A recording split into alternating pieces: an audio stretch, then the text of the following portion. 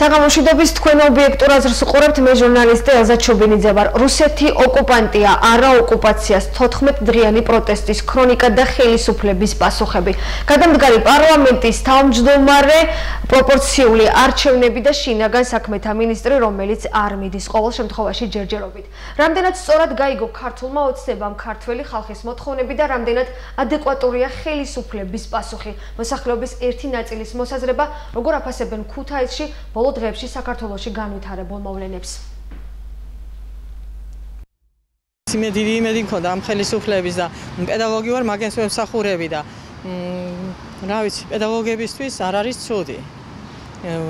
სამუშაო მაქვს, მუშაობ და ანაზღაურებაც მაქვს. წინააღმდეგი ვარ, რომ ქართველმა ქართველს კი არა არავის ადამიანმა, ვინც ქრისტიანი არის, ვინმე ცოდვა არ უნდა დავიდოთ და ყველა ჩვენ თავზე უნდა ვიყოთ პასუხისმგებელი შვილო და ყველას ალბათ დაეწერება ეს ცოდვათ ასეთი რამ რომ არ უნდა მომხდარიყო. მოხდომით არ უნდა მომხდარიყო შვილო და სხვა რა ვიცი, პოლიტიკა ჩემი საქმე არ არის, მე ჩემს საქმეს ვაკეთებ. იასრულა თავისი ვალდებულება ქვეყნის წინაშე, რომ არ მოხდა არეულობა და პარლამენტის აღება შტორმით და რაღაც ასეთები. კარგი იყო მანამდე შეჩერებულიყო ეს ყველაფერი და იქამდე როცა მივიდა, მე იძულებულიყო ხელისუფლება, რომ გამოეყენებინა. მე მგონი, ბოდიშს გიხდით რა, მე არა ვარ უბრალოდ ჩვეულებრივი ადამიანი ვარ და არა ვარ ამაში კომპეტენტური, მაგრამ ძალიან არ მსიამოვნებს ცუდია ახალგაზრდების ასეთი გაუბედურება და ასეთი მისვლა უკიდურეს მდგომარეობამდე ძალიან ცუდი არის და არ აჩნია ეს ქვეყანას კარგად. მე ვფიქრობ, რომ რაღაცა ცვლილებები აუცილებლად საჭირო არის, იმიტომ რომ რაც ხდება დღეს საქართველოში სრულიად დაუშვებელია რა. და გადადგება თუ არ გადადგება კიდე ეს მეორე თემა არის, იმიტომ რომ თვითონ პიროვნებიდან და გამომდინარე ალბათ თვითონ ვერ წვიტავს, ალბათ სხვისი გადასაწყვეტია იგი და ამიტომ არის რომ ამდიხას გაგზელდა პროტესტის ნიშანი, რომ ვერ გადადგას ეთქვა რა. პირადად როგორ ხდება? არის თუ არა საჭირო? აუცილებლად. ქართველებს ალბათ თავის რაღაც გასამართლებელი საბუთები აქვს, მაგრამ ხალხის პოზიციიდან ასე არ ჩანს. მე ვთვლი, რომ ნამდვილად იყო ალბათ გადატრიალების მცდელობა, ნამდვილად უნდა ჩარეულიყო ხელისუფლება, მაგრამ იმასაც ვთვლი დიდი პროცენტით, რომ სავარაუდოდ ჩარევა იყო არაპროპორციული, გადამეტებული იყო აი ეს რეზინის ტყვიები, რასაც დათვის ტყვიებს უწოდებენ, ჩემი აზრით არ აშკარად ზედმეტი იყო, შეიძლება და ალბათ რომ მარტო წყლის ჩავლი მიეშვათ და დაიშლებოდა ის აქცია აუცილებლად.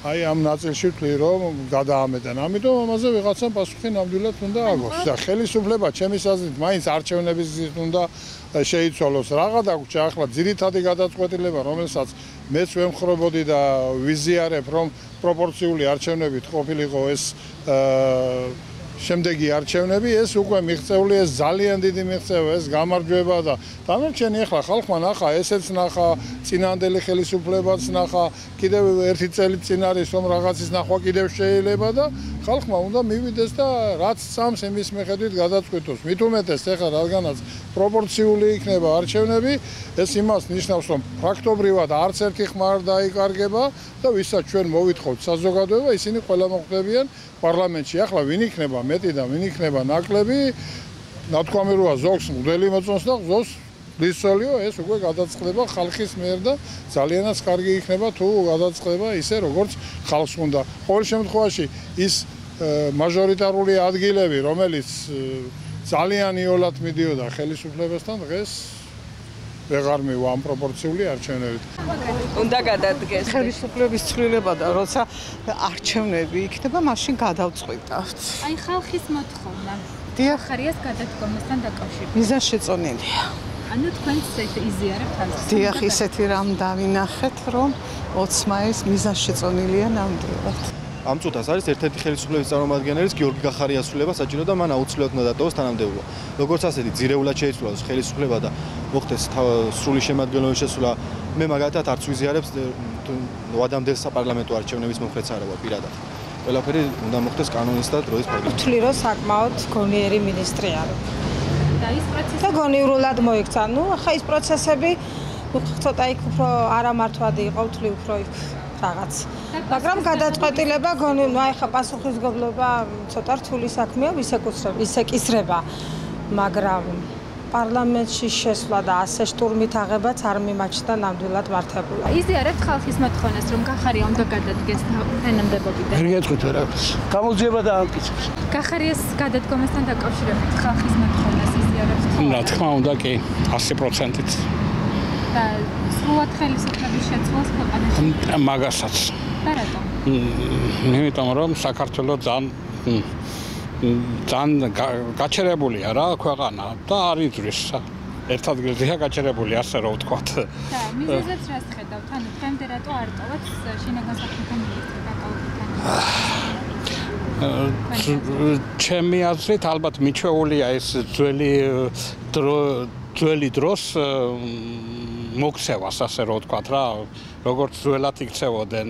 ხო და ახლა მე მგონი ცოტა სხვა დროც მოვიდა საქართველოში და მე მგონი აუცილებლად უნდა გადადგეს. მაგრამ ჩემი აზრით, პირადი აზრით, მაგ კიდე ცოტა არის. ქვეყანა ხელისუფლებაც უნდა შეიცვალოს.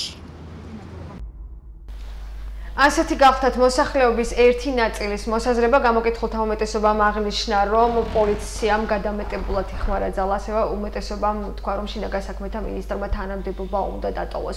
პროპორციულ არჩევნებსაც გაუსვეს ხაზი, ეს არის მოსახლეობის ძალიან საინტერესო, როცა მოსახლეობის ამ წუთში გამოკითხულების უმეტესობამ, ისევე როგორც პრინციპში ქართული ხალხის უმეტესობამ გადაწყვეტა, რომ მომავალ არჩევნებში უკვე 2020 წელს და არა 2024 წელს ხელისუფლებამ პარლამენტი უნდა ავირჩიოთ პროპორციული წესით. ეს იყო ერთ-ერთი დათმობა ხელისუფლების მხრიდან, რაც მოყვა სამწუხაროდ სისხლიან ქრონიკას.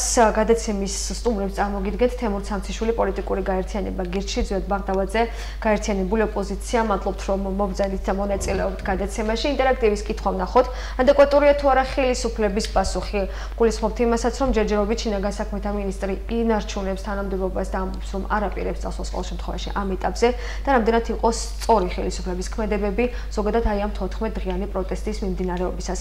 პროპორციული არჩევნები და გახარია. აი ძალიან საინტერესო იყო ჩემთვის კიდევ ერთხელ გავიმეორებ ერთ-ერთი გამოკითხulis და პრინციპში კიდევ ერთმა ალბერტონმეც აღნიშნა პროპორციული სისტემა, მოსახლეობის უმეტესობის დაკვეთა. ასე რომ ვთქვათ, სისხლის არ იქნება ნამდვილად გადამეტებული, ძალიან მძიმე შედეგით ასე რომ ვთქვათ მოვიპოვეთ. დარბევის დაშლის ყოველ შემთხვევაში ხელისუფლება მომს რომ ეს არ იყო დარბევის ეს იყო აქციის დაშლა, აი მონოპოვარი, ასე რომ ვთქვათ, ხელისუფლების პასუხი ბატონ თემურაც გასცეს აი ამ პროტესტს. მოგესალმებით, დიდი მადლობა მოწვევისათვის. ნამდვილად სწორი ფორმულირებაა, ეს პროპორციული არჩევნები არავის არაფერი არ დაუთმია და არავის არაფერი არ შემოუთავაზებია, ეს არის ქართული ხალხის დაკვეთა და მათ შორის არც პოლიტიკურ პარტიებს, ამას პოლიტიკური პარტიები წლებია ითხოვენ, მაგრამ ეს შედეგი არ იქნა ერთი მარტივი მიზეზის გამო მიღწეული, იმიტომ რომ ხელისუფლებაში მოსული ნებისმიერი პოლიტიკური ძალა ყოველთვის ცდილობდა მაჟორიტარული სისტემის სათავისოდ გამოყენებას და ეს მაჟორიტარული საარჩევნოდ გაცემული დაპირება. კი, მე მაგას ვამბობ, როდესაც ხელისუფლებაში მოვიდოდა ეს სათავის პოლიტიკური ძალა, უარს ამბობდა ამ სისტემის დათმობაზე მარტივი მიზეზის გამო, ამ მიზეზებზე ჩვენ ამ ეთერში ბევრი გვისაუბრია, ეხლა აღარ ჩაუღრმავდები, რომ მაჟორიტარული სისტემა მომგებიანი იყო, კი, ძალიან მომგებიანი ხელისუფლებაში ყოფილი პარტიებისთვის, კი. ანუ ცოტა შორიდან რომ დავიწყოთ და შევაფასოთ მოვლენები, რაღაც მოცემულობებზე უნდა ვისაუბროთ, ხო? ჩვენ გქონდა კონკრეტული მოცემულობა 2012 წელს, გქონდა ეს წყალებში გადაღებული 9 წლიანი პერიოდი თავისი პრობლემებით და თავისი სიკეთეებით და 2012 წელი იყო შეფასება ამ 9 წელიწადის და არჩევნების გზით ქვეყნის უმრავლესობამ გადაწყვიტა ხელისუფლებაში ყოფი პარტიის შეცვლა და ნამდვილად ის რომ საქართველოში პირველად არჩევნებით მოხდა ხელისუფლების გადაბარება იყო ქვეყნისთვის და ჩვენი დემოკრატიისათვის წარმატებული ნაბიჯი. მიუხედავად კი ბატონო, ერთიანობაში თუ ავიღებთ პირველად ქვეყანაში ხელისუფლება შეიცვალა არჩევნების გზით. 2012 წლის შემდეგ გვაქვს კონკრეტული შედეგები და კონკრეტული მოცემულობები. ეხლა მე ძალიან გამიჭირდება ქართული ოცნების წარმატებებზე საუბარი და 20 ივნისამდე წარუმატებელ ეკონომიკასთან, წარუმატებელ ეკონომიკურ რეფორმებთან, საპენსიო რეფორმასთან და ზოგადად ქართული ოცნების წარუმატებელ მმართველობასთან ერთად 20 ივნისამდე რაღაც მოცემულობა ჰქონდა, მაგრამ 20 ივნის კიდევ უფრო სხვა მოცემულობა დადგა, თითქოს დაუბრუნდით მანამდე არსებულ სტატუს-კოს და თითქოს საზოგადოებაში გააჩნდა განცდა, რომ ქვეყანა თურმე ისევ ერთ და იგივე წრეზე ტრიალებს და ზუსტად ამ ფაქტმა და ამ დიდმა მუხტმა, რომელიც თურმე საზოგადოებაში ყოფილა, გამოიწვია ის, რომ ხელისუფლება წავიდა დათმობაზე და უდიდესი მონაპოვარი, რომელისთვისაც ალბათ 30 წელს დამოუკიდებლები გავხდით, მის მერე იბრძვის ქართული პოლიტიკური ელიტა, ხალხმა შეძლო და ეს მონაპოვარი მოიპოვეთ, ხო? საჯარო დაპირება ეხა არსებობს და მიუხედავად იმისა, რომ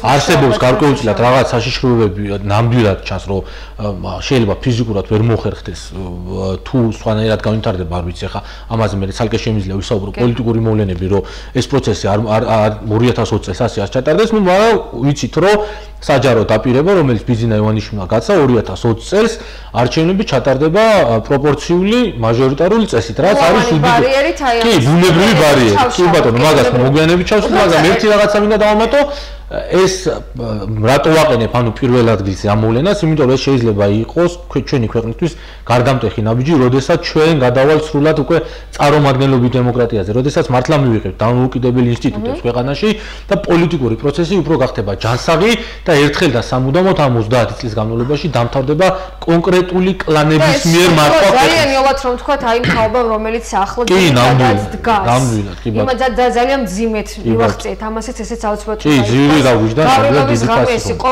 პირადად ჩემთვისაც როგორც მოქალაქისთვის შოკი. უბრალოდ თქვენ ახლა რადგან საუბრობთ, მეც არ მეგონა სხვათა შორის, აი ჩვენ რეკლამის დროსაც საუბრობდით, ეს თქვენ თქვით რომ საერთოდ უკან დაუბრუნდით და სხვა განზომილებაში მოულოდნელად მოხდა ის რომ ქართულმა ოცნებამ უფრო ბევრი რამით დახია ქვეყანა უკან 20 ივნისის შემდეგ. მაგრამ წარუმატებლობაზე როცა საუბრობთ, წარუმატებელი ეკონომიკა, იქ ახსენეთ რეფორმაც კონკრეტულად საპენსიო რეფორმა. წარუმატებელი საგარეო პოლიტიკა რამდენად შეიძლებოდა ყოფილიყო აი თუნდაც აი ამ გავრილოვის. ეს იყო გაუაზრებელი ქმედება, როგორც ახლა ამბობს ხელისუფლება, რომ რაღა მოხდა შეცდომები, პირიქით ეს ვთქვათ იყო იმათ მხრიდან პროვოკაცია, თუ იყო მიზანი მიმართული. პირდაპირ კავშირშია თქვენი შეკითხვა გავრილოვის იმ სკამში ჯდომასთან, რომელიც სავარძელში ჩაჯდა. ანუ თუ აქამდე საზოგადოების დიდას ეჭვი არ ეპარებოდა იმაში, რომ ქართული ოცნება ატარებს პროდასავლურ პოლიტიკას და ასეთი ადამიანები ახლა რადიკალურად ახაცა კი ამ წუთაშიც არ შეიძლება იმით თქვა, რომ 100%-ით ამაზე საუბარი, იმიტომ რომ ჩვენ კონკრეტული საგარეო პოლიტიკით, კონკრეტული შედეგები გვაქვს, უიზო მიმოსვლა გვაქვს. შეიძლება ითქვას, რომ კონსტიტუციურ უფლებასაც კი იცავდა ეს ხალხი, ჩვენ კონსტიტუციაშიც ვიწერია, რომ ჩვენი ურყეველინება დასავლური ცივილიზაციისკენ სწრაფვა და ამ ცივილიზაციის სრულფასოვანი წევრობა, მაგრამ ეს მომენტი ის 20 ივნისის დღე, როდესაც ჩვენ თავისუფლების მთავარი მტერი ვნახეთ იმ სავარძელში ჩაიდანას ჩვენი ქვეყნის თავისუფლება და დამოუკიდებლობის ეს 30 წლიანი ისტორია იწყება, ეს უკვე იყო ის წვეთი, რომელმაც კითხვის ნიშნის დააყენა მიცემული ხმა ის მიღწევებიც კონკრეტული მიღწევების უვიზო მიმოსვლას და აი საგარეო პოლიტიკის კუთხით ნამდვილად გარკვეულწილად ქართული ოცნების დროს მოხდა კონკრეტული ნაბიჯები და გადაიდგა თავდაცვის კუთხითაც ამერიკის შეერთებული შტატებთან პარტნიორობის კუთხით, მაგრამ არსებობს ამას გარდა არსებობს ამაზე უფრო ზევით დგას თურმე და ამაზე უფრო მნიშვნელოვანია რაღაც სიმბოლური და სიმბოლოებზე გადის ყველაფერი. ეს იყო სიმბოლური რაღაც მესიჯი. რამდენად იყო მცდელობა ვთქვათ, რომ ერთგვარად დაეტესტათ ქართული საზოგადოებისგან. ეს ახლა რაც არის, გინდა შეგნებულად გაიკეთებინათ, გინდა შეუგდებლად, ფაქტია რომ ტესტი იყო. ფაქტი არის, მოვლენებმა გვაჩვენა, ჩემთვის ტესტი იყო და როგორც ჩანს, ყველა პროდასავლურად მოაზროვნე ადამიანისთვის კი ეს იყო ტესტი, რომელსაც ჩვენ ამ ტესტს ვერ ავიტანთ. რა შეიძლებოდა მომხდარიყო გავაგრძელებ პრინციპში ჩვენს გადაცემაში შესვლამდე დაწყებულ საუბარს? კი, ოღონდ ესეც მინდა გკითხოთ, მით უფრო როცა გამოკითხულთა ერთმა ნაწილმაც ასე რომ ვთქვათ, თქვა რომ იყო მიუღებელი შტურმი მათთვის და ვთქვათ მოვლენების განვითარება მსგავსად რომ შევარდნილიყო ეს. მაგაზე არც დაუს არავინ მე მგონი. ხო, რა თქმა უნდა.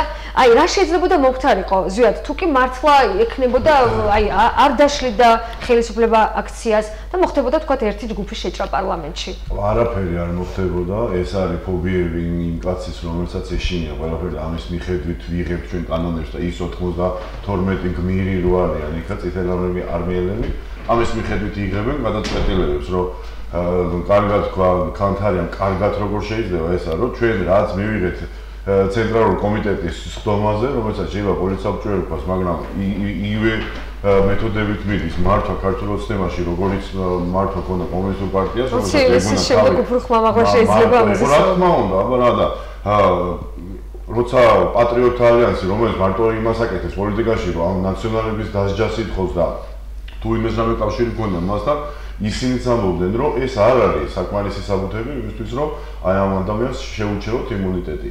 ამ თემაზე გავაგზავნებ, მაგრამ რომ რა შეიძლება მომხდარიყო, რა უნდა ექნა ერთ მელიას იქა და თუნდაც რამდენიმე კაცი შეეყვანა მელია თვითონ პარლამენტიდან გამოაგდეს მოქმედი დეპუტატი სანამ დაიწყებოდა რაიმე და ჩვეულებრივი აქცია გარეთ მიმდინარეობდა მელიას მოკიდა ეს ხელი სხვა ცხოველებმა და გამოაგდეს გარეთ. ამ ადამიანს უნდოდა რომ შესულიყო პარლამენტში. მე არ ვიცი რა განზრახვა ქონდა, მაგრამ ყოველ შემთხვევაში არ მგონია რომ მელიას და რაღაც იმ ჯგუფს გადატრიალება მოეხდინა, რაზეც აპელირებენ ესენი რომ აი გადატრიალებას გადაარჩინათ. ამის დღეს კიდევ ერთხელ გავუსვათ კახა კალაძემაც ხაზი რომ ნაციონალური მოძრაობა ახაც ცდილობს და თქვათ ეს იყო კალაძემ თქვა ზუსტად აი ეს იყო თავდაცვა პოლიციელთა მხრიდან. კარგია თავდაცვა. ეს იყო მოგერიება შეტევის და არ იყო დაშლა. მოგერიება ყოფილიყო მთელ რუსთაველზე კინოსახლამდე და ვარაზის ხევამდე და 2 კილომეტრი ზდიე სამხალხო მთელი ღამის განმავლობაში პატარა გოგო ბიჭებს და იარაღით უსწორდებოდნენ და გარდა იმისა რომ რაც თუმცა ახლა უცნება ითქვეს ალბათ ზიად რომ აი 10 პოლიციელს შეუჩერდა უფლებამოსილება 2-ზე დაიწყო გამოძიებაც აი ახლა 7 ნოემბერზე და ნახა ინფორმაცია 10-ზე შეუჩერდა დეპარტამენტის შეუჩერდა იმას აირიდა იმ პასუხისმგებლობას ანუ არ არის ადეკვატური პასუხები ხელისუფლების ეს პირველ რიგში ცინიზმია რომ მელიას შეუჩერდა არჩეულ დეპუტატს შეუჩერდა ოპოზიციიდან და სამაჯურსაც უკეთებენ ახლა დეპუტატი არიან რომ გამოძიებაზე ზემოქმედება არ მოეხდინა შეუჩერდა იმუნიტეტი ნიკამელიას და სამაჯური და სახში ყოფნა და ესენი მიესაჯა გახარია მინისტრი რომლის პასუხისმგებლობას იკვეთებოდა რომელმაც თვითონ განაცხადა ეთერით რომ პასუხისმგებლობას თუ იგებ როცა გამოძიება მიმდინარეობს მარტო იმ 10 პოლიციელი კი არა შენს უნდა გადადგა თუ რა სხვა გზა იურიდიულად არ არის შეიძლება ეს არის ცინიზმი და დაცინვა ამათგან და ძალიან მალე აუვარდა რამდენად იყო თქვა გახარია აი ამასაც პრინციპში აი პრესკონფერენციაც სადაც უპასუხა ცენტრალური ტელევიზიის ჟურნალისტებს იქაც ყოველთვის იყო კითხვა აი იყო თუ არა ბრძანება გაცემული თქვენ რა აზრი გჭირდება ვერც ერთი ქართული ოცნების ხელისუფლებაში ვერც ერთი ჩინოსანი დამოუკიდებლად ვერ იღებს გადაწყვეტილებებს აი ისიც ცინიზმი იყო რომ ანაკლი სპორტის პრობლემა აგერ ვიღაც ფოთის საშუალო დონის ვიღაც თანამშრომელმა მოაწერა ხელი რაღაც ცუდად რა და ეკონომიკის სამინისტროს თანამშრომელს ნებართობის გაცემის დეპარტამენტის უკაცრავ თურმე ვიღაც ფოთის საკითხი სამსახურის ხელმძღვანელის ფიგურირებდა კადრებში და იყო მოსაზრებაც რომ ანზორ ჩუბინიძეც იყო ჩართული ჩუბინიძეც იყო და გახარიაც იყო მაგრამ ესენი ორივე ჩვეულებრივი პაიკები არიან რომელსაც ივანიშვილის დედის სიამოვნებით გაწირავდა და გაწირავს რომ არ ჭირდებოდა საერთოდ თავისი შეუბღალავი ძალაუფლებისთვის რომელსაც ძალიან დიდი კითხვის ნიშნები დაესვა და ყველაფერს ამბობს მინისტრიც მოდი ესეც ვთქვათ რომ ამბობს პრინციპში მინიშნებებითაც ყოველ შემთხვევაში მე პირადად დამჩას ერთი აზრი და თქვენც როგორც წეღანაც მივხვდი საუბრი და რომ წავა გახარია თანამდებობიდან რა თქმა უნდა გახარიაზე რა თამაშია კაცები და ხერხემალები გვახსოვს მაგრამ ეს არის რომ ახლა რომ წავიდეს ეს ნიშნავს რომ ხალხის ძალა დაინახა თვითონ ხალხმა და აი ამის დაფიქსირება არ უნდა იცი იმიტომ რომ დაფუძნებულია ძალადობაზე. რეჟიმი საკმაოდ ძიმეთ წეღანაც აღვნიშნეთ, მაგრამ მაინც დათმოდა პროპორციული არჩევნები, რასაც ვერც მიაღწია პრინციპში. აუცილებლად უნდა ვთქვა, ესეც ხალხის დაკვეთა იყო 2012-ში რომ მოდიოდა ქართულში თვითონ იძახა, რომ პირველსავე არჩევნებს ჩავატარებ ასე. პირველი არჩევნები იყო 2016-ში. და შემდეგ რატომაც გადაწყვიტა რომ მესამეს ჩავატარებ, რომელიც იყო 2024-ში, ძალიან უყვარს. პროცედურები არ ესწრება ასე. არ ესწრება, რა მოუსწრებელია ამაში, ჩვენ ვიცით რომ ეს პარლამენტი ისე მუშაობს, რომ რასაც გადაწყვეტენ რაღაცას და უცებ გამოვლენ და მოასწრებენ ყველაფერს, მაგრამ არ ესწრება, ახალ გუნდოვანია ბევრი საკითხი. ამისთვის ჩვენ არ უჩქარავთ და არ ვამბობთ რომ ადამიანები დაინიშნოს და ეს არც ყოფილა ხალხის დაკვეთა და არ არის ხალხის დაკვეთა, არც ერთი პარტიის, მე არ მგონია რომ იმ პარტია იძახეს რომ ადამიანები არ ჩვენ წეღან აღვნიშნეთ რომ თავარი საოცარ და პრინციპში სამოქალაქო საზოგადოებაც არის ძალიან გასაგები. ისე რომ ივანიშვილი მოვა, პეტრიაშვილი მოვა და პავლაშვილი მოვა არ იყოს ის სიტუაციაში როგორც მადლობა თემურ საფრთხებზე აღნიშნე შენ და აი უშუალოდ მაგას რომ შესაძლოა თქვა არ მოინდომოს ქართულობამ და ხელოვნურადაც ეცადოს რაიმე საფრთხეები შექმნას. აქ სამწუხაროდ ის როცა ოპოზიციაში ერთგვარია აი ზუსტად მაგედან ის რომ ნაწილი ემხრობა ბუნებრივ ბარიერსთან ნაწილი ემხრობა ხელოვნურ ბარიერს, რაღაც 3%-ამდე, 3%-ამდე. აი ეს განხეთქილება ოპოზიციაში ძალიან სასაგებია. ნუ ხო, ორი აზრი. არა, განხეთქილი ხო, ორი აზრი შეიძლება იქცეს განხეთქილებად. და ამით შეიძლება ისარგებლოს ქართულმა ოცნებამ, როცა ვიცით რომ ქართულ ოცნებაში არიან მაჟორიტარების ის ჯგუფი, რომლებიც საერთოდ არ ეთანხმებიან პროპორციულ საარჩევნო სისტემას და ურჩევნიათ ისევ მაჟორიტარული სისტემით ჩატარდეს არჩევნები, შესაბამისად საკონსტიტუციო უმრავლესობის მოგროვებაზე როცა მივახმა, მე არ მინდა მის დაჯერება, თუ ამ ბარიერის გამო ოპოზიცია არ დაუჭერს ხო ამ პროპორციულ საპარლამენტო ოპოზიცია ხო ძალიან კარგია კი ძალიან კარგია მაგრამ ეს რაღაც განსხვავებები არ უნდა მივიდეს ოპოზიციას შორის იქამდე რომ ამით ისევ ქართულმა ოცნებამ მისარგებლოს და ეს პროცესი ისე შეიყვანოს შიხში რომ ისევ ოპოზიციას დაბრალდეს ამის თქვა მინდოდა წეხან და სავსების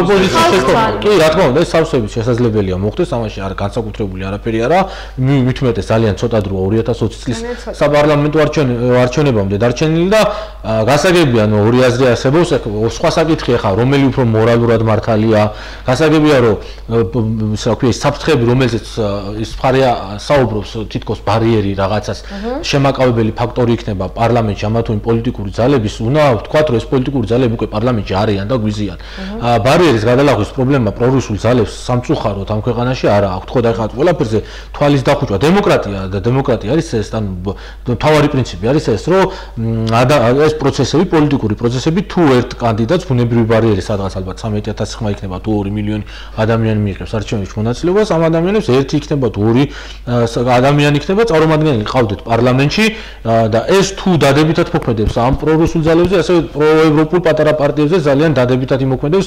ბუნებრივი ბარიერი და არ მგონი ეს სერიოზული პრობლემა იყოს რომ თითქოს 3%-იანი ბარიერი რამე შეცვლიდეს და იმ პრობლემას რაც ოპოზიციას მოყავს რეალურად არ გადაათამაშოს შემდეგ ეს ამას ამბობს ოპოზიციის ნაწილი თქვენ ახლა საუბრობთ ეს არ ამგონია სწორი მიდგომა იყოს იმიტომ რომ მისამართაც ისმის ეს კი ანუ რა ხდება ნახეთ ადამიანები და პოლიტიკური პარტიები ან იყიდებიან ან არ იყიდებიან ამასთან ბარიერი არაფერი შუაში არა ჩვენ პარლამენტში ყავს ყოფილი ქართული ოცნების ქართული ნაციონალური მოძრაობის დეპუტატები ეხლაც მოქმედი დეპუტატები რომლებიც ბიძინა ივანიშვილმა ხო ბიძინა ივანიშვილმა იყიდა ყველაზე ძლიერი ოპოზიციური პარტიის ხო იყიდა ანუ ეს ბარიერი იმას არ ნიშნავს რომ ბიძინა ივანიშვილი ვერავის ვერ იყიდის ამის თქმა მინდა მე მას კი ამბობ რომ ბიძინა ივანიშვილი ვერ იყიდის პატარა პარტიებს ან დიდ პარტიებს თუ ყიდვა უნდა ვინმეს ყველას იყიდის უბრალოდ ჩვენ ვამბობთ რომ ბარიერი ამის გამსაზღვრელი არა ამის გამსაზღვრელი არის და მაინც მოხდება ოცნებასთან და ნაციონალურ მოძრაობასთან ეგ არ ვიცით ეგ არავინ არის იცი მაგამდე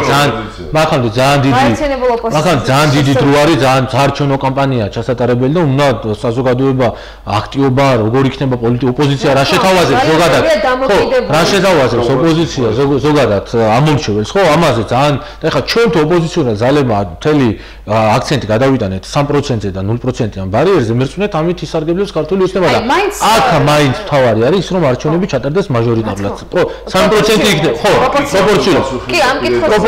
პროპორციულად 3%-იანი ბარიერი იქნება თუ 0%-იანი ეს არა ამ თავარია რომ ჩატარდეს პროპორციულად აი მაინც ასე რომ თქვა რა თამაში ითამაშა ივანიშვილმა ზვიადი როცა თქვა ნულოვანი ერთგვარი შეშფოთება გამოიწვა მათ შორის არასამთავრობო სექტორში ესაც ეგა საერთოდ არ მესწრებს ახახას თითქოს ვერ ადამიანები ძალიან ბევრში ამბიცია გააჩინა 220 პარტია ამ ქვეყანაში კიდევ ვიღაცება რომ აი მე ჩამოვაყალიბებ პარტიას და ასე შემდეგ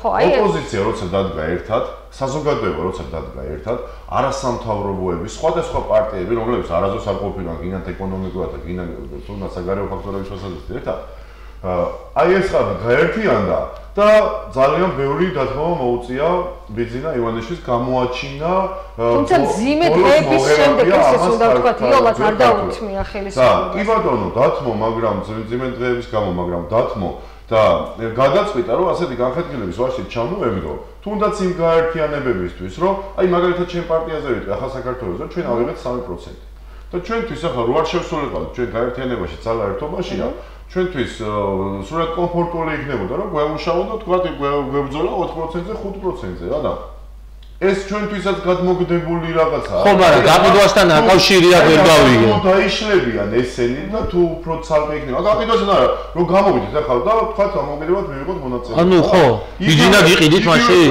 არა, ბიძინა არ გიყიდით. მაგაზე ქონდა საუბარი, მე მაგაზე. ეს ბიძინას ხო, მაგაზე ქონდა საუბარი, მაინც იყიდის.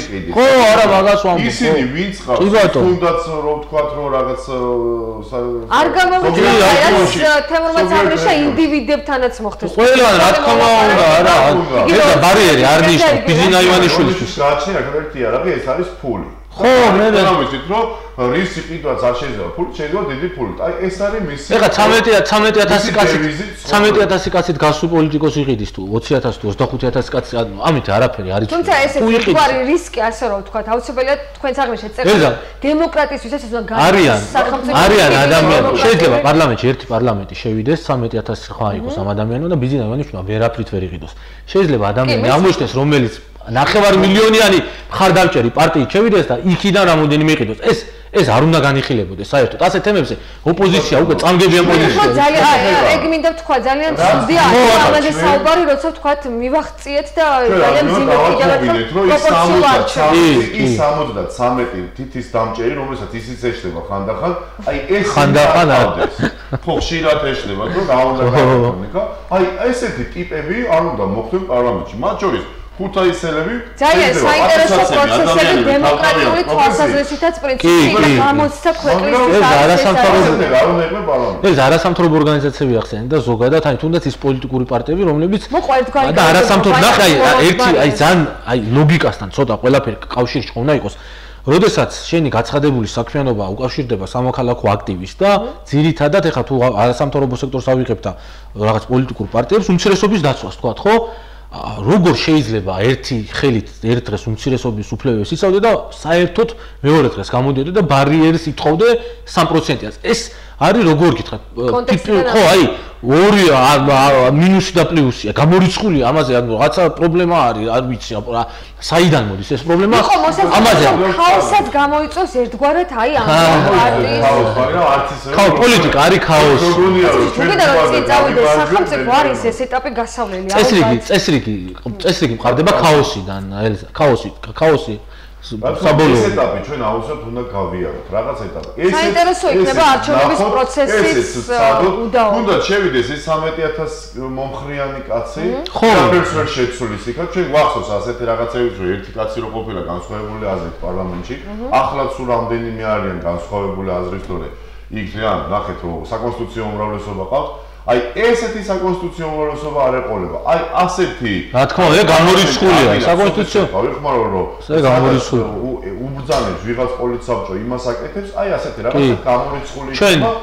პროპორციულად ეს ასეთებში ბევრჯერ გვისაუბრია მე და შენს რას მოგვიტანდა საკონსტიტუციო უმრავლესობა. ზუსტად ის პერიოდი გვიდგას ზუსტად არჩევნებამდე ის რომ უკვე 2020 წელს ჩვენ საკონსტიტუციო უმრავლესობა არ ექნება ეს დიდი გამარჯვება ზვიადი სწორად აღნიშნა ერთი პარლამენტარი ორი პარლამენტარი 13000 რატო არ უნდა ისმოდეს რატო არ უნდა ისმოდეს როდესაც ლაპარაკობ დემოკრატიაზე და წარმომადგენლობითობაზე რატო არ უნდა ისმოდეს 13000 ადამიანის ხმა პარლამენტში ხო უნდა ისმოდეს კი ბატონო მაშინ ვისაუბროთ პარლამენტის განახევრებაზე 75 კაციან პარლამენტზე ვისაუბროთ 50 კაციან პარლამენტზე ჭირდება 150 პარლამენტარი არ ჭირდება მაშინ ამაზე ვისაუბროთ მოსახლეობის დაკვეთა ძალიან დიდი ნაწილის მოსახლეობის შესაძლოა იყო მცირე ნაწილი ვიც თქვა არ ემხრობოდა ამ ეტაპზე პროპორციულ საარჩევნო სისტემას თუმცა მეეჭობა ალბათ ოცნების მხარდამჭერები უფრო ხელისუფლების იმიტომ რომ ხელისუფლება პირდაპირ ამბობდა რომ პროცედურალადაც ვერ მოესწრებოდა ეს არის თავარი დანარჩენია როგორც თქვენ პოლიტიკური პროცესი და ამ პოლიტიკურ პროცესს არ უნდა გადავაყალიბოთ ესება უნდა მოახერხოს ვინ არ ეთანხმებოდა ამას არ ეთანხმებოდა თვითონ მაჟორიტარები და მათი ბიუროები და ეკონომიკაზე ახსენეთ თქვენ გადაცემის დასაწყისში თემო და პრინციპში სანამ ალბათ ძალიან ძლიერ ეკონომიკური და სოციალური ფონი გვაქვს მანამ ალბათ კიდე ყოველთვის მოგვიწევს ეკონომიკაზე საუბარი სამწუხაროდ რა თქმა უნდა თავარი პრობლემა თან ეკონომიკის მინისტრი იყო დღეს ქუთაისში ზოგადად აი ეს ვიზიტიც რამდენად თქვა რუსული ცნობილი პუტინის ასე ვთქვათ ემბარგოს ტურისტული ემბარგოს შემდეგ თურნავამ გადაწყვიტა რომ აი აქ მცირე მეწარმეებს საოჯახო ტიპის სასტუმროს მეპატრონეში და ლარზე გააკეთა კიდე აქცენტი მინისტრმა პოლიტიკური პროცესები ძალიან ასე ვთქვათ გააფუჭა მისი სიტყვებით რომ ვთქვათ ლარის მდგომარეობა ამან კი ლარის მდგომარეობა რა პოლიტიკური პროცესები არ უნდა განვითარებულიყო ქვეყანაში ჩვენი ეკონომიკა არ მოგცემდა არანაირად ეხლა დღეს იქნებოდა თვალ იქნება გრძელვადიან პერსპექტივაში ლარს არანაირი პერსპექტივა არ აქვს ისე დოლარიზებულ ეკონომიკაში როგორიც არის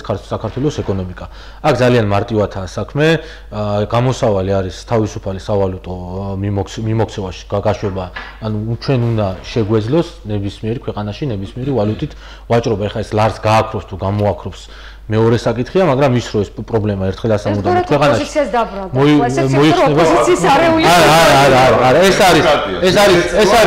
არის სუდი ეკონომიკის ბრალი, ეს არის ის რომ ლარს არენდობა მოსახლეობის დიდი ნაწილი და ის რომ ქვეყანაში მცირე რაოდენობით ჩამოდის უცხოურ ვალუტაში ინვესტიცია, ის რომ ეკონომიკა იზრდება ნელა და ის რომ სახელმწიფო ჩვენ გვაიძულებს გინდა თუ არა ვივაჭროთ ლარით. ამას კონკრეტულად ეს არ იყო კარგად ლარის. არა, ვერც იქნება. ეხლა ტურიზმი ახსენეთ ჯერ ერთი არ დამდგარა ფაქტი რომ რუსეთთან შემომავალ ტურისტებმა იკლო მეორე ისეთი მცირე არის ისეთი არასინის განცხადებების თითქოს დღეს მე ასე მენიშნა რომ არავის არაფერს არ ეკრძალავ და პუტინი თუ არ გვიყვარს ჩვენ და ჩვენი პირველი მტერია მერწმუნე ისეთივე მტერია თავის მოსახლეობის როგორც ჩვენი ხო კი უმეტესი ნაწილის კი და ზუსტად ხა ის ადამიანები დიდი ნაწილი მეც ვიტოვებ ხა ვინც საქართველოში მოდიოდა საქართველოს სანახავად პუტინის მოწოდების გამო არ წავლენ ტულაში თუ სადაც შეტავას რაღაცა სიცივეში ხო აგვისტოში არ წავლენ ხო ანუ მაგას ვამბობ და ეკონომიკას ეს ჭირს ეკონომიკას გადაბრალებები არის ძალიან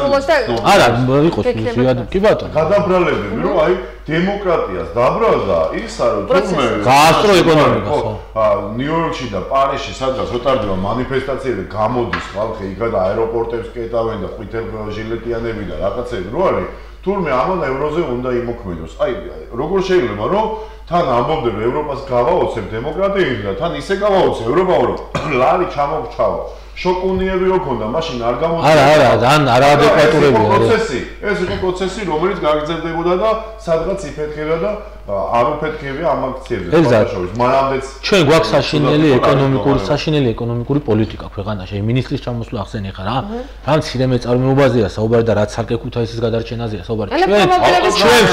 ჩვენ ცხოვრობთ საშინელ ჩვენ ცხოვრობთ სახელმწიფოში, სადაც დილას ყოველდღე გაგვიძებული ბიუროკრატია ახალ რაღაცა რეფორმებს იგონებს, რაც შეიძლება მეტი ფული წაგვართოს, როცა პირიქით სწორი პოლიტიკა უნდა იყოს, რაც შეიძლება მეტი ფული დატოვოს ხალხში და სახელმწიფომ რაც შეიძლება ნაკლებად ჩაყოს ჩვენ ჯიბეში ხელი. ეს არის სწორი ეკონომიკური პოლიტიკა. ის რასაც სახელმწიფო აკეთებს, ამას ქვია პატერნალიზმი. ანუ ის რომ სახალხანას რაც შეეხება ძალიან მოკლედ და უნდა დავასრულოთ უკვე მეუბნებიან. კონცერტი ელექტრომობილების ქარხნის გახსნა პროექტის პრეზენტაცია დაიწყო კონცერტი. კი, მოყვარეს იმ დროს როცა ქვეყანაში აი ასეთი მდგომარეობა თბილისში და ჩვენ შეგვარცხინეს რომ აი ქუთაისში კონცერტია ვთქვა. ერთი თემა კიდე დღეს ამას ვაპროტესტებ ჩვენ ამას ვიზახით რომ ადეკვატურები იყავით ხახოთორე ვინ ოხერი და მამაძაღლეების ვარს შევეხეთ და ბოლოს აუცილებლად მინდა ერთი თემა ვახსენო მინისტრით შეხო პრინციპში ამას და საპროტესტო აქციაც დღეს საღამოს გაიმართა კიდე ერთხელ ქუთაისში საფეხბურთო კლუბი ტორპედო ძალიან ცუდი მდგომარეობა და სამწუხაროა რომ ჯერჯერობით ყოველ შემთხვევაში ვერ ხერხდება რომ ტორპედო ასე ვთქვათ გადარჩეს ყოველ შემთხვევაში მე როგორც მე მეუბნებიან ძალიან ცუდი მდგომარეობა ეხაც რამდენიმე ხნის წინ ვესაუბრეთ გუნდის წარმომადგენელს და აღნიშნა რომ ჯერ კიდევ ძალიან გაურკვეველი სიტუაცია და პირდაპირ ვთქვათ გულშემატკივრები და ფანები ითხოვენ ქალაქის მერიისგან დახმარებას ესეც აღნიშნა თურნავამ რომ არ ერევიან იყო იქ მოსაზრება რომ ფარულად აწარმოებდნენ მოლაპარაკებას ეკონომიკის სამინისტრო ჩინურ კომპანიასთან მაგრამ ეს გამორიცხა მინისტრმა ხარდაჭერა ჩვენი კიდევ ერთხელ ქალაქის საფეხბურთო კლუბს ყველა ნორმალური ადამიანი, ყველა ქუთაისელი და ყველა ადამიანი ჯანსაღმსხოვრებას წეს და სპორტს მით უფრო ერთგვარად ქალაქის სიმბოლოა ტორპედო. განსაკუთრებით როცა ბოლო პერიოდში სერიოზული წარმატება. კი, მაგრამ სახელმწიფო ამ პრობლემას მოგვარებს. თბილისის მერი არის ფეხბურთელი. თუმცა თქვენ აღნიშნეთ რომ ნიშნული პოლიტიკა ერთგვარად ყველგან არის აქაც შეცდომა. არა, ეგ რა თქმა უნდა, ეგ თავში იყო პრობლემა, კი. არა, თავში იყო პრობლემა.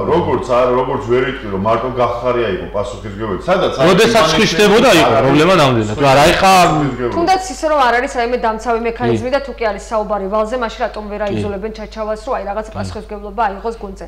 კარგი, დიდი მადლობა, უნდა დავასრულო. ინფრასტრუქტურაზე რო გვესაუბრა, იგივეს ვიტყოდით. ინფრასტრუქტურაზე სასაუბროთ მოგიწევთ აუცილებლად სხვა გადაწყერზე ნახევარ ქალაქზე ერთიან ინფრასტრუქტურაზე სასაუბროთ გააჩნია როდის მოგვიწევთ თორე შეიძლება ვეღარც მოვიდეთ აქ ყველა გადაგეძლია ძალიან მალე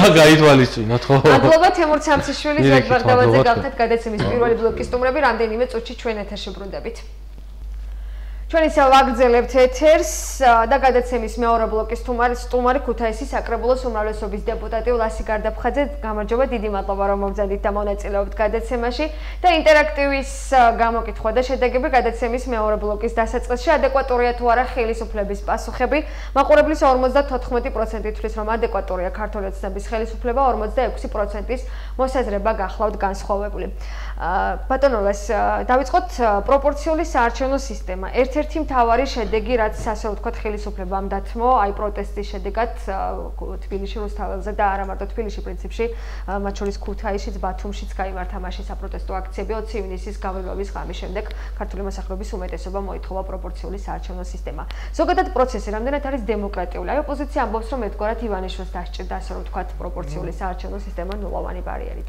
თქვენ როგორ შეაფასებთ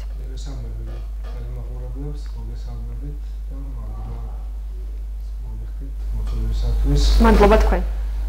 რეალურად დათმო სიტყვა ცოტა გადაჭარბებულად მეჩვენება, იმიტომ რომ 2024 წელს პროპორციულ სისტემაზე გადასვლა თავისთავად კანონში იყო გაწერილი. ხო? მაგრამ დღევანდელი სიტუაციის გათვალისწინებით სახელმწიფომ გაითვალისწინა მოქალაქეების აზრი და რეალურად მოხდა გადმოწევა ამ სისტემის და 2021 წელში იქნება ასახვა პროპორციული სისტემის. რეალურად თუ სოფლის მასშტაბით შევხედავთ პროპორციული სისტემა ერთ-ერთი დემოკრატიულ საარჩევნო სისტემად ითვლება დღევანდელ რეალობაში. ასე რომ პრინციპში ყველაზე დემოკრატიულადაც შესაძლოა. ნულოვანი ბარიერი რას ნიშნავს? თქვათ, რამდენად არის ეს ერთგვარი საფრთხე? იგივე ოპოზიციის და საქსოლობის თუნდაც ქართული ოცნების მხრიდან გადათამაშების. მე ვფიქრობ, რომ არანაირი საფრთხე არ არის, პირიქით, ნებისმიერ ადამიანს შეიძლება საკმაოდ საქართველოშიც პარტიულად საკმაოდ ბევრი პარტიები არის ამ კუთხით და ყველა იქნება წარმოდგენილი პარტიაში და ყველას ხმა იქნება საკანონმდებლო ხელისუფლებაში გაზიარებული, ასე რომ მე ვფიქრობ, რომ უკეთესია პირიქით ეს. და უფრო რეალურად ასახავს მოსახლეობის და ამორჩევის თქვათ განწყობას. თქვენ თქვით რომ არ დათმო ხელისუფლებამ ზოგადად სიტყვა დათმო არის გადაჭარბებული თქვენთვის როგორც თქვენ ამაშეთ უბრალოდ გაითვალისწინა მოსახლეობის ნაწილის და საკმაოდ დიდი ნაწილის აზრი. თუმცა იყო ძალიან მძიმე მანამ პროცესები. მათ შორის ხელისუფლების პასუხისმგებლობის კუთხითაც. აი ზოგადად შეიძლებოდა თუ არა თქვათ უფრო ნაკლებ ყოფილიყო ეს შედეგები და ეს ზოგადად მძიმე დღეები რაც მაშინ. სად იყო თქვენი აზრი? პროვოცირება რაც გამოიწვია ეს სიტუაცია იყო პარლამენტის ტრიბუნიდან რუსი დეპუტატის გამოსვლას. რეალურად გამოძიება ამ კუთხითაც უნდა დაინტერესდეს და მე ვფიქრობ, რომ დაინტერესდება. თუ პირველად რა შედეგები იყო და რის გამო მოხდა ეს სიტუაცია, რაც შეეხება თვითონ თავად ადეკვატური იყო თუ არა ძალის გამოყენება. საერთოდ ყველამ უნდა ვისწავლოთ კანონის, სახელმწიფოში უნდა იყოს კანონის უზენაესობა. სახელმწიფო ინსტიტუტებში შესვლა ძალით ეს არის ქვეყნისთვის საზიანო, თავისთავად კანონის უხეში დარღვევა არის ქვეყნისთვის საზიანო და ჩვენ თუ გვინდა რომ ისე უკან დავბრუნდეთ მე ვფიქრობ, რომ ასეთი გზით არ უნდა ვიაროთ. აქცია უნდა დაეშალოთ, თქვენ ამბობთ ამას და ეს თქვა.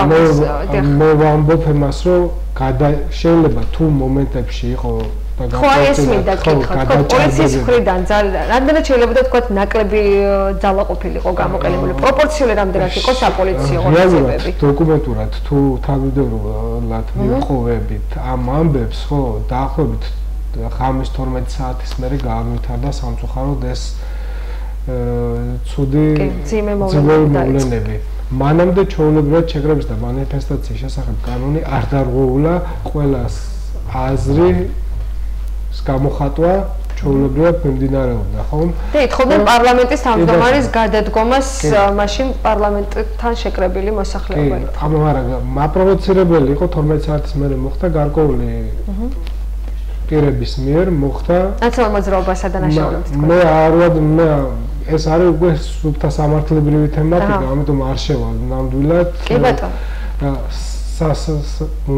შესაბამისმა ორგანოებმა უნდა გაარკვიოს სახელმწიფო ინსტიტუტებზე, როგორ მოხდა, ხო, პროვოცირება მოხდა, ძალის გადამეტება მოხდა, არა მარტო თუ გინდ პოლიციელების მიმართ, თუ პოლიციელების მიმართაც და პოლიციელმა დაარღვია კანონი, პოლიციის შესახებ კანონი, თავისთავად კანონი ვალდებული არის, რომ დაისაჯოს ეს პოლიცია. თქვენ თქვით, რომ 12 საათის შემდეგ და პრინციპში ცნობილია დაიწყო და გართულდა იქ მოვლენები და შემდეგ იყო გაისმა განცხადებები, რომელიც როგორც თქვენ აღნიშნავთ, საჭიროებს გამოძიებას და ნამდვილად ყველა მხრიდან და ძალიან სამართლიანად და ცუდად ჩატარდეს გამოძიება, ეს არის მოსახლეობის და საზოგადოების დაკვეთა, მაგრამ ერთ-ერთი მთავარი მოთხოვნა, რომელიც მაშინ პროპორციულ საარჩევნო სისტემასთან ერთად რაც პრინციპში იმღამეს ვერ გადაწყდებოდა, იყო პარლამენტის თავმჯდომარის გადაყენება, გადადგომა, შემდეგ მაინც გააკეთა.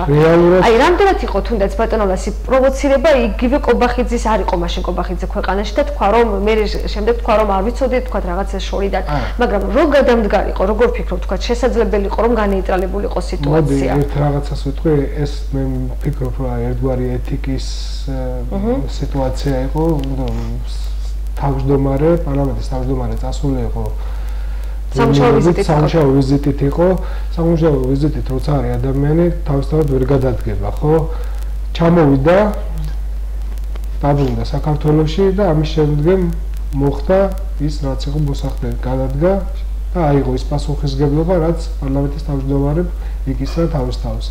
თუმცა გადადგომას არ აპირებს ყოველ შემთხვევაში ჯერჯერობით და პოსტინარჩუნებს გიორგი გახარიაც ერთგვარად ჩვენ ინტერაქტივის კითხვაც თავის თავში გულისხმობს ამას და ჩვენ მოსახლეობაც გამოვკითხეთ და პრინციპში მაყურებელმა ნახა და მათ შორის უკვე ეს შეინახა ტელეკომპანია რიონის არქივშიც გამოკითხულთა უმეტესობამ თქვა რომ აქცია უნდა დაშლილიყო, მაგრამ პოლიციამ გადაამეტა და ამიტომ პასუხისმგებლობა უნდა იყოს მინისტრმა და უნდა გადადგეს.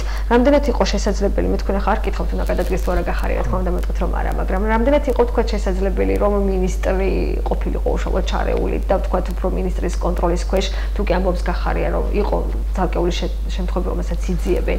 აი რამდენად იყო შესაძლებელი თუნდაც ოპერაციის საპოლიციო ღონისძიებები მოდით ასე ვთქვათ, მიმდინარეობისას განეიტრალებულიყო და არ ყოფილიყო ძალის მეტობა.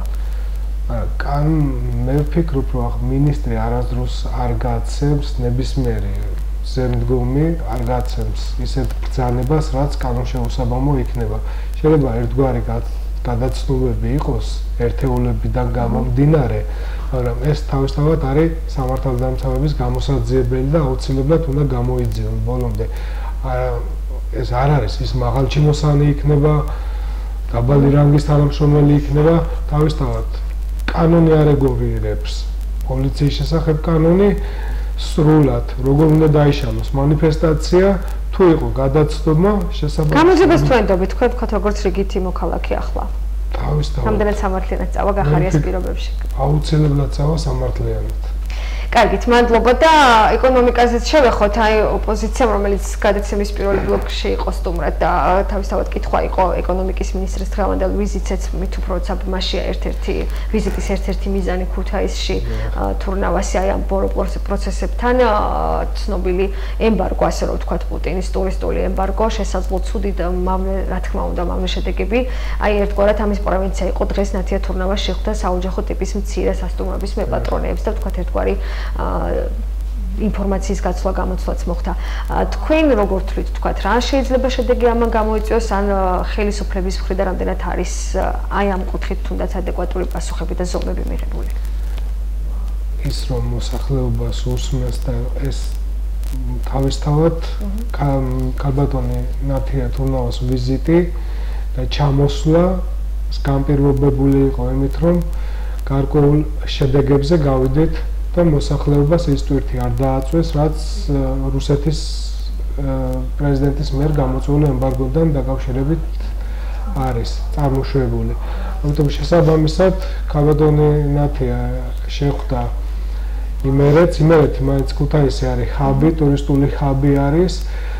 რეალურად დიდი გამოწვევების წინაშეა ქალაქი და გარკვეული პრობლემების აღმოსაფხვრად თვითმმართველობაც მაქსიმალურად გვერდში უდგას ყველა ბიზნესმენს, მაგრამ მარტო თვითმმართველობა ვერ გადაწყვეტავს ამ პრობლემურ საკითხებს, შესაბამისად სახელმწიფოსგან არის მაქსიმალური მხარდაჭერა, რაც გამოხატული იქნა ქალბატონი. კი ბატონო, ანუ აი ეს რუსული ემბარგოს გასამკლავებლად, ასე რომ ვთქვათ, ტურისტული ემბარგოს ქალაქი არის ძალიან დიდი გამოწვევების წინაშე თქვენ აღნიშნეთ და არა მე ვიტყოდი რომ არა მარტო აი ამ კუთხით და ვთქვათ არა მარტო ახლა არის საფრთხე ეკონომიკის მით უფრო ქალაქში. აი ამ კუთხით თვითმმართველობა მუშაობს, ეს ინფრასტრუქტურული პროექტები არის გრძელვადიანი გათვლა საბოლოო ჯამში ქვეყანაში და ქალაქში მოხს ახლა საუბარი ეკონომიკური მდგომარეობის გამოსწორების კუთხით მით უფრო როცა ვთქვათ ერთგვარი ტურისტული ჰაბია ქუთაისი და იმერეთი თქვენც აღნიშნეთ. ელექტრომობილების ქარხანაზეც იყო საუბარი. თქვენ მაინც რა მიგაჩნიათ, თქვათ, სად უნდა დაიწყოს ქუთაისში უკეთესობისკენ წასვლა ეკონომიკური თვალსაზრისით? რეალურად ეს ეკონომიკა აღორძინება დღეს გავიღვიძე და ხვალ უკეთესი იქნება, ასე ახლა. ის უფრო განცალკევებით ამ ქალაქში არ მოხდება თუ გადაიწყოს ცენტრალურ არც სახელმწიფოში, ჩვენ სახელმწიფო არის განვითარებადი სახელმწიფო, ნელ-ნელა ვითარდებით.